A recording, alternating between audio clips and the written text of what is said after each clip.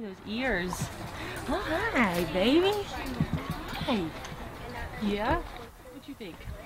You like this? This is our first Texas rescue of 6 beagles from a border area laboratory who spent their entire lives inside a lab. This is our first time ever outside enjoying the sunshine and the grass and one another.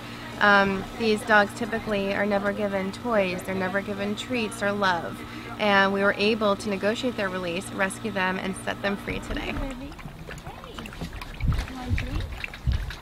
I am a foster mother that will be taking a puppy home, playing outside, walking on a leash, socializing with other dogs, and hopefully restore this dog to a normal life. That's our goal.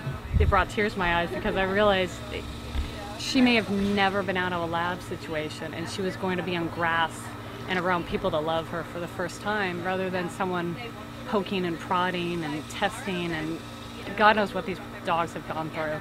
So just being here while they're having their first steps of freedom is remarkable.